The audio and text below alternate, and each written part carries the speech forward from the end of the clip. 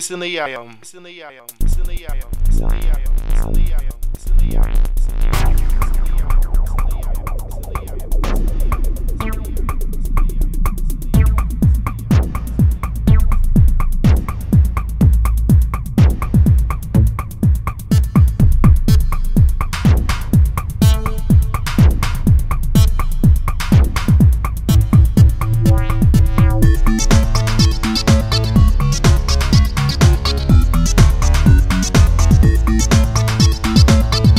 welcome back to MobiCast. This is Antonio Edward, and I know it's been a very, very long time. I've been busy doing a lot of things recently, and just haven't had time to really sit down and do a podcast.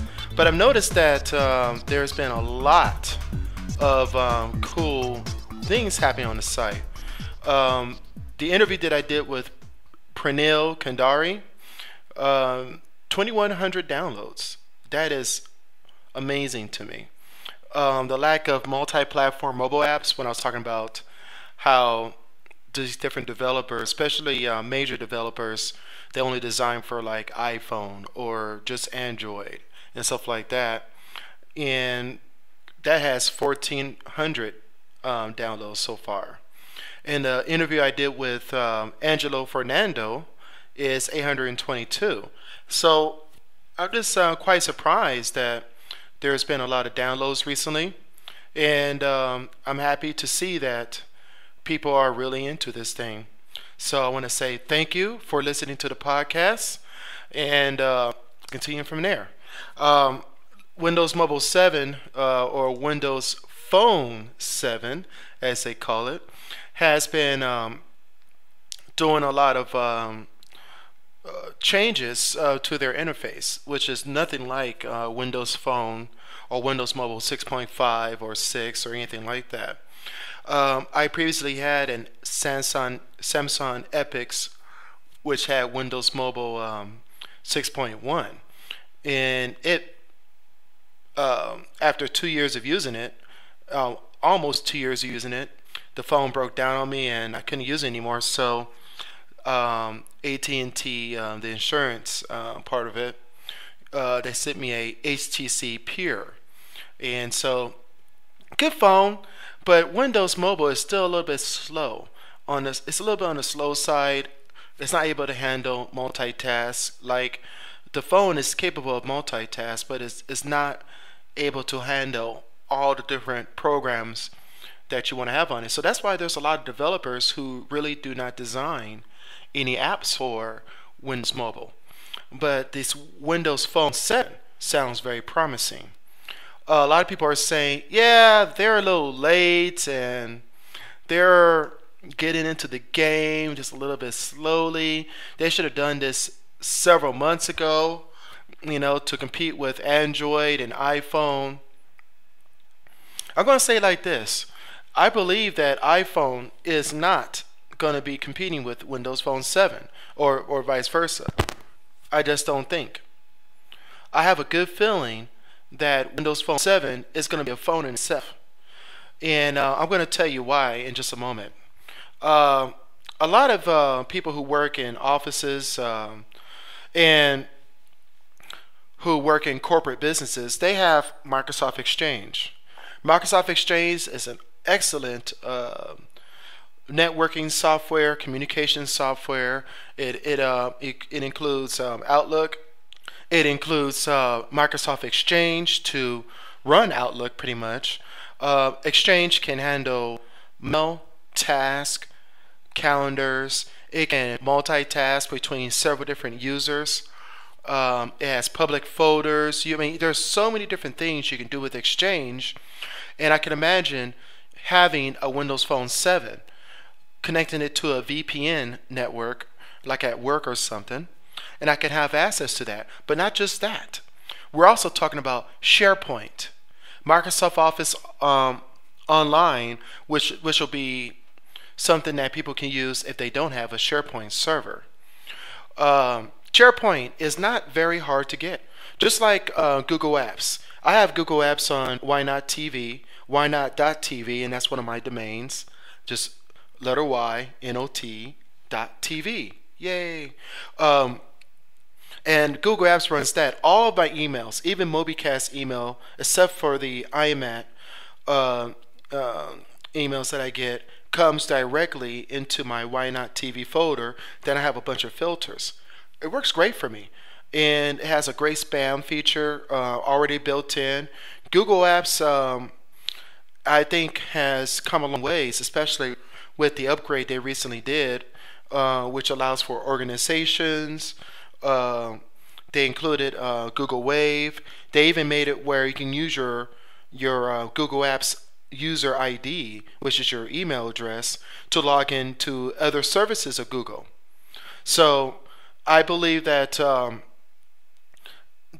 Apps is going to be competing with Exchange pretty well here because Microsoft Exchange is very expensive. However, this is where they got smart. They know that Google Apps is coming along, even though I would say like this, out of 100 companies, okay, I'll say like this, out of 10 major corporations, 8 of them has Microsoft Exchange. There are other forms of email clients out there. Some are using IMAP, just a simple IMAP feature with their internet service provider.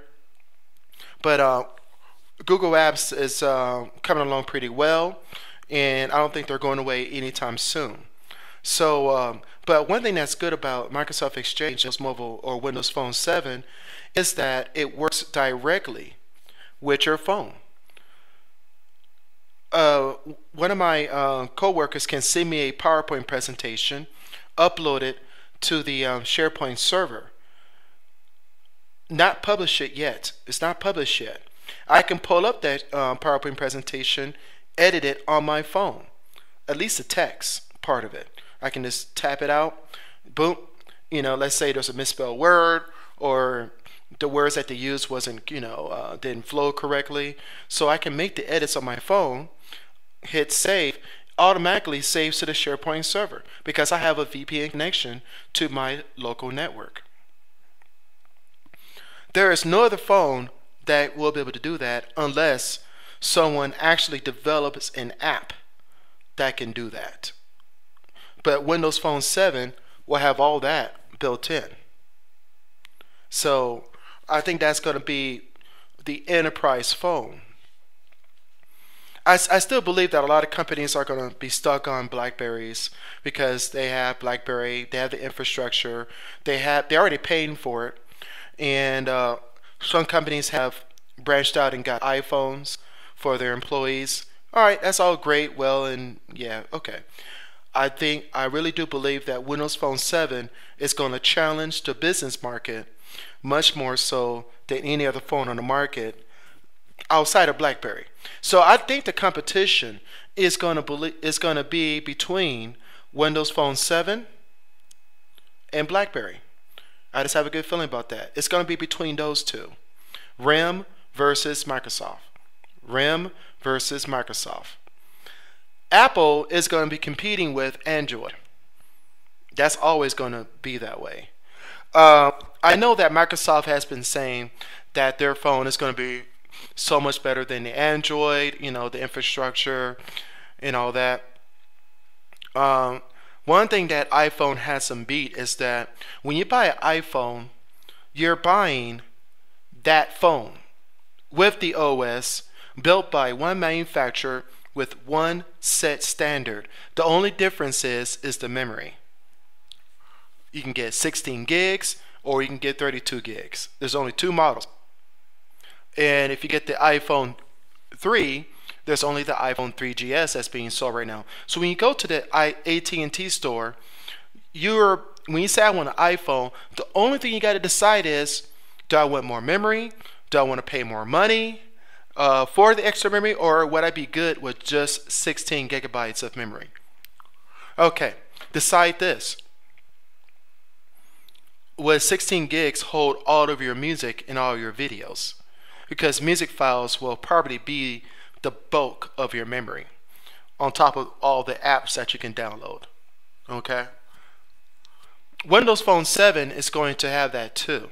And one thing that's good is the specifications that they're putting out to these different manufacturers is that it's not just going to be a 16 gigabyte phone.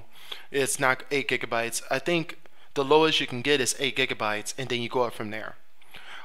So they're going to have these built-in memory sticks on it, I guess you can say. Built-in memory, like the iPhone, so that you don't have to carry an extra little card with you. That's to be seen. I don't know that for a fact, but I think Windows Phone 7 is going to be the phone that's going to challenge the enterprises that are out there today. And I think that a lot of IT personnel are going to be moving over towards Windows Mobile Phone, Windows Phone, in order to make sure that their infrastructure is capable of handling it. And plus, it's going to be cheaper than having a BlackBerry Enterprise server. Because if you have BlackBerry Enterprise, you're going to have to outsource it to a place in Canada, which is the reason why Saudi Arabia is saying hell the hell no. I don't want to say the F word. Hell the no. Okay? So with Windows Phone 7, I was about to say microphone Phone 7.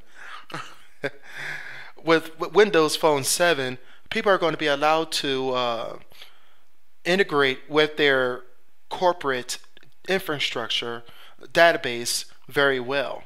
And we're not just talking about SharePoint. We're talking about Access. We're talking about Microsoft Office 2010. We're talking about Internet Explorer, which, okay, it's not the greatest browser in the world. We all know that. But I can imagine that Windows Phone is going to be something nice to have. It's all to be seen. We don't know for sure yet. I don't have a test model in my hand to really look at it and tell you guys how awesome the phone is.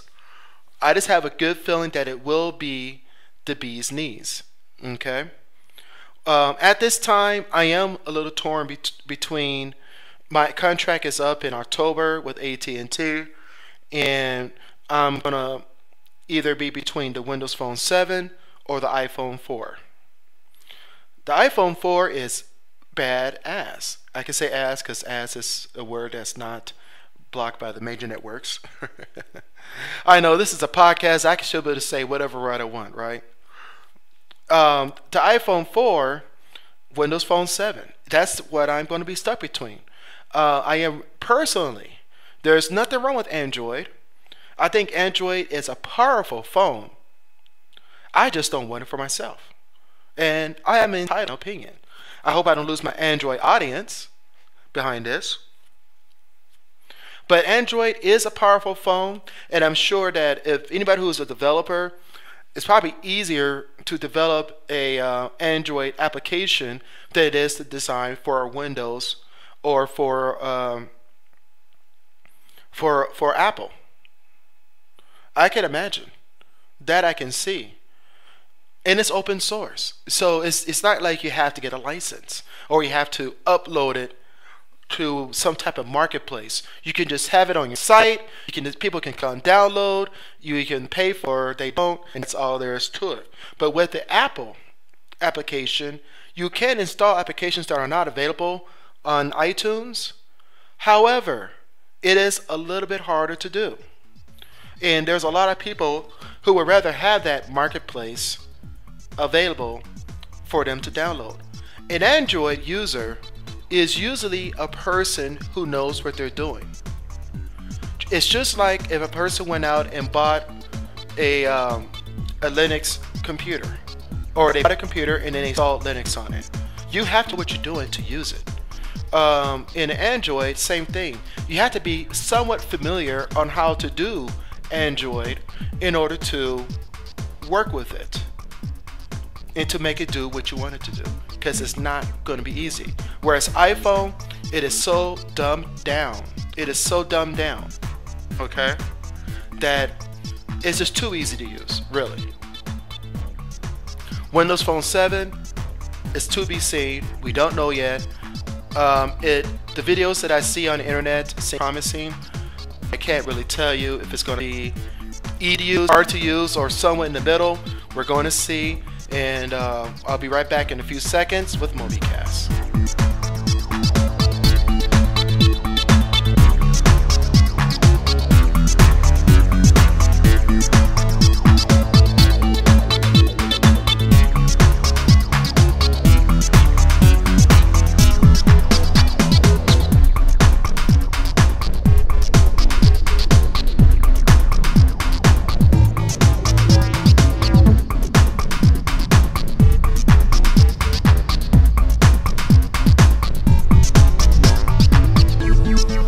Welcome back to MobiCast. This is Antonio Edward, and just real quick, go to facebook.com, search for MobiCast MoBi, and you'll be able to find me that way. There's a link on my site to Facebook.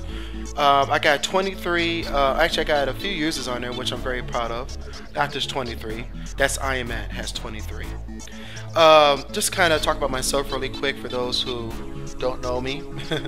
My name is Antonio Edward, and I am starting a mobile community website, and basically I'm doing everything that's behind the scenes right now. The website is up, it is live, it's ready to go, but it still needs a lot of work to it, and it's going to be in the alpha stage for a while. So if you want to check it out, let's go to the letter IAMAT.mobi. That's it. I am at. But it's not just I am, it's IAMAT.mobi. Okay? When I tell people it's I am at, they type in I, the letter M, at. And that's not the domain. I don't own that one. But I am at is the website. It's up and coming. It's location based, and it's going to be out really soon here.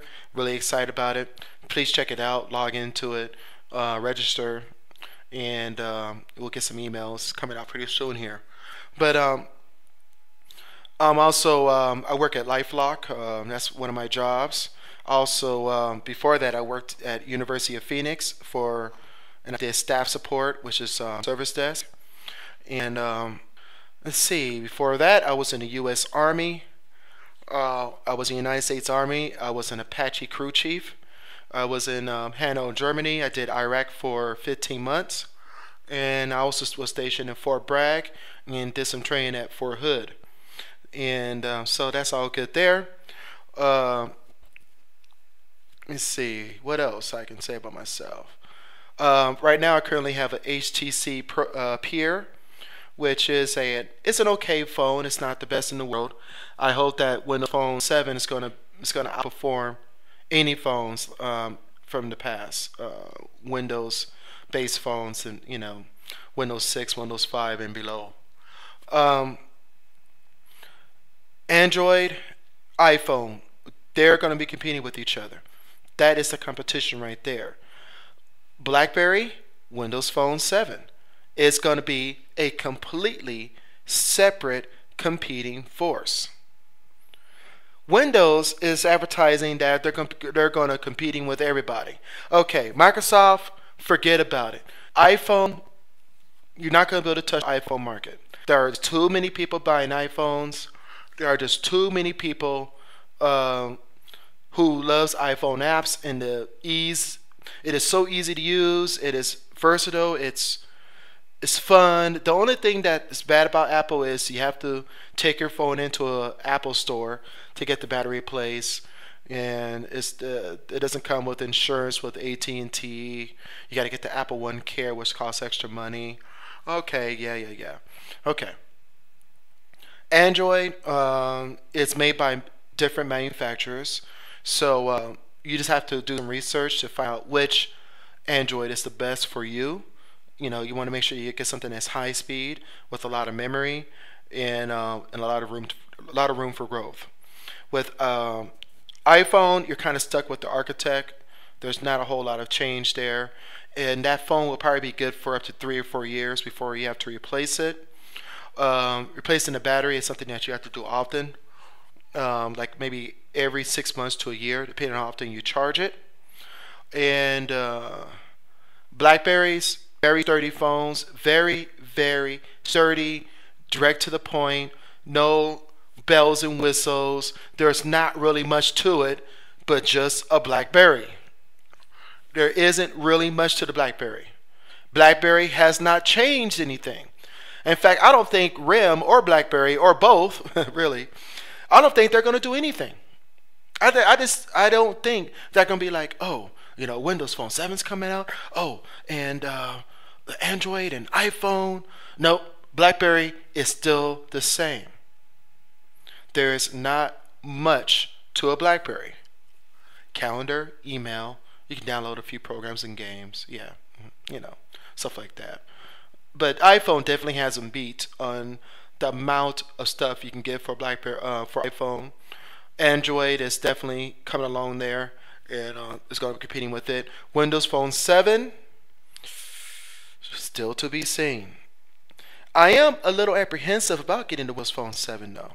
I am a little like, I don't know if I really want to get it, because it has not been proven. And would I be disappointed if I got the phone and I'm like, why did I do this?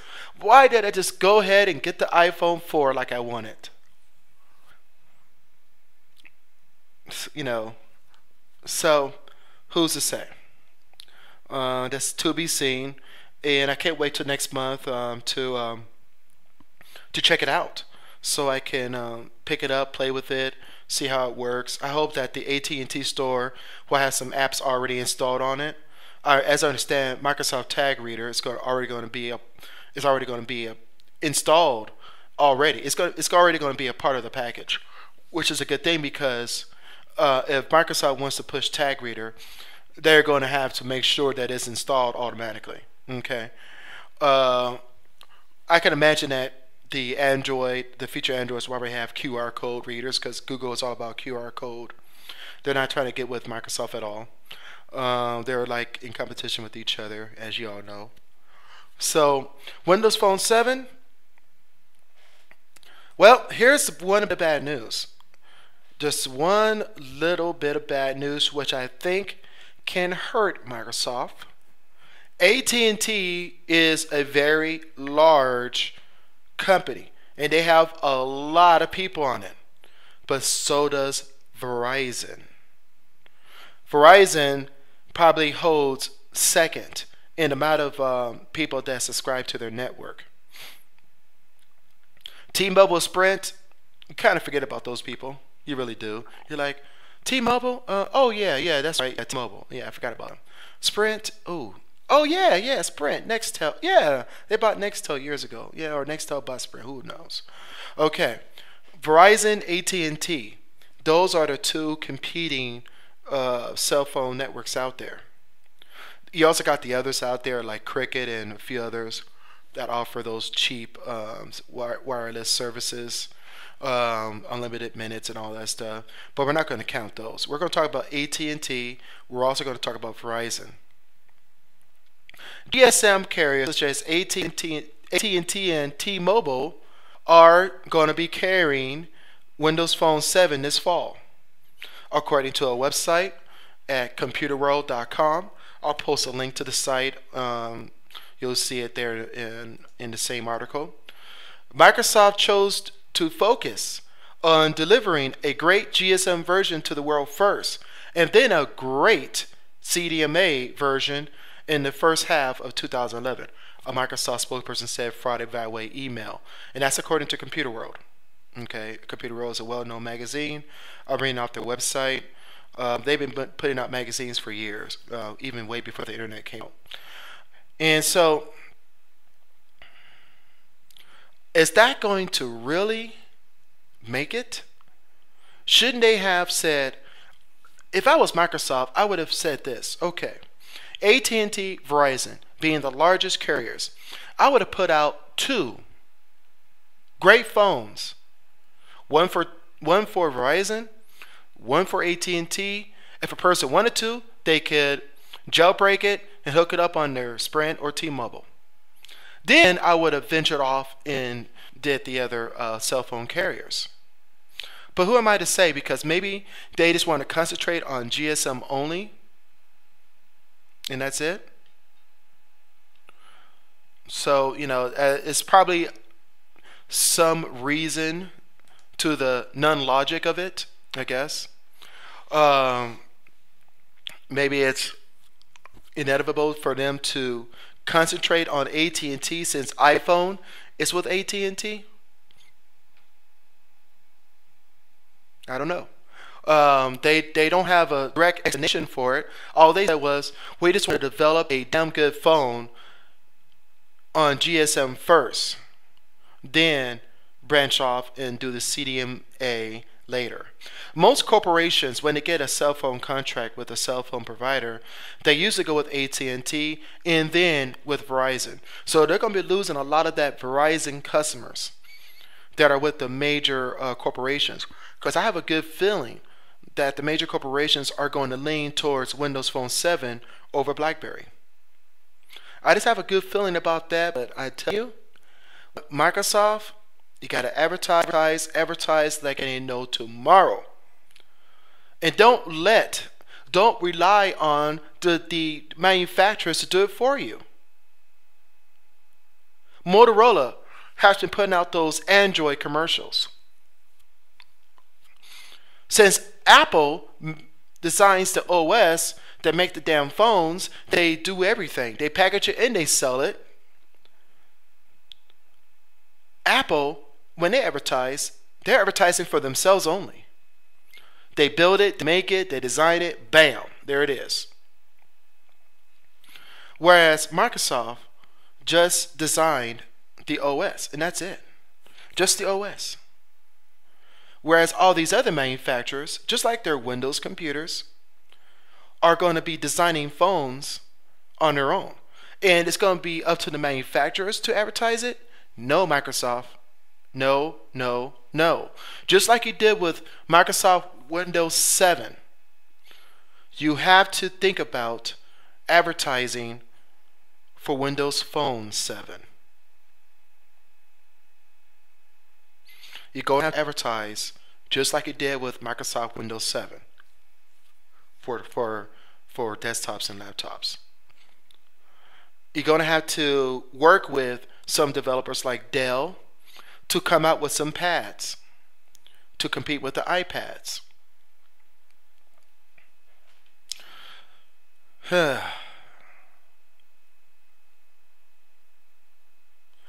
don't know. Where's to be seen. I am very excited about what's going to be happening with this. Okay? I'm very excited about how this is going to turn out. I'm very excited about a lot of different things. I just hope Microsoft is ready. I just hope they're ready. And I hope they're ready to push it out there, to make it available for the general public, and we'll see what happens. We'll see what happens.